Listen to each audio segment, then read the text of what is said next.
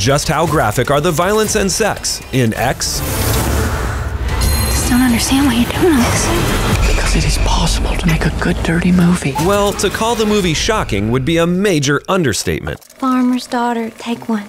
Set in 1979, this grindhouse-style horror flick follows an adult film production on a remote farm that takes a terrifying turn.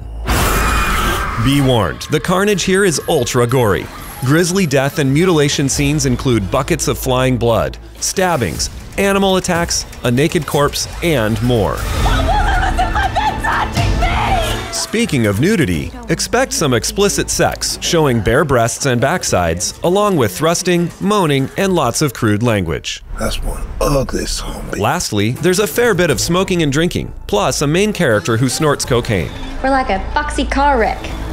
Common sense says X is okay for teens 17 and up. For top picks and advice to fit your family, visit us at commonsensemedia.org.